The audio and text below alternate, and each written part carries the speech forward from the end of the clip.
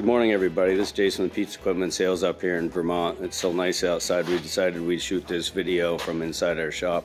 Wanted to go over a trailer that's going to be leaving here today. So this trailer here is what they call a compact. So you can see it's got a really long tongue on it. A lot of you guys have got chip boxes now.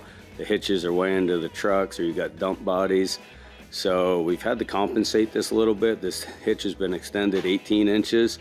And the other thing we've done is we've shortened the back bar on the crow's nest up there. This one has the 400-degree rotation, so it has to have a raised platform with it. So that's kind of unique. The other thing this trailer has that a lot of our trailers don't have, this has got Dexter 8K axles under it. Normally our compacts are 7Ks, and you guys are all like, hey, our trailers are too heavy, we need more load capacity. So this trailer was ordered in with Dexter 8K axles, 16,000 pound GVW. The customer also requested that it be stamped at a lower GVW for CDL reasons for his drivers. So we can do that as well. So the other thing this trailer has, you'll notice this brake right here in the trailer. This is the dump body portion of this trailer. Dump bodies are not standard, it's an option.